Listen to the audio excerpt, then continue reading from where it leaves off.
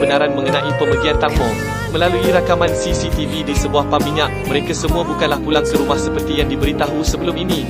Sebaliknya dilihat melakukan perjumpaan rahsia selama lebih kurang 30 minit. 3 daripada 4 kereta terbabit adalah jenis MPV mewah, namun kelibat kreatif yang tiada di sana menimbulkan persoalan adakah selama ini dia cuma dikambing hitamkan.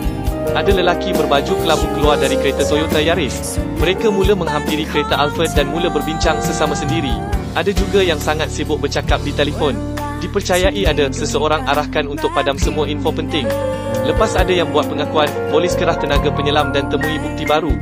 Oleh kerana sudah ada seseorang yang membuat pengakuan penuh, pihak polis bergegas memanggil semula mereka yang terlibat selain membuat pencarian lebih terperinci di Sungai Chao Phraya.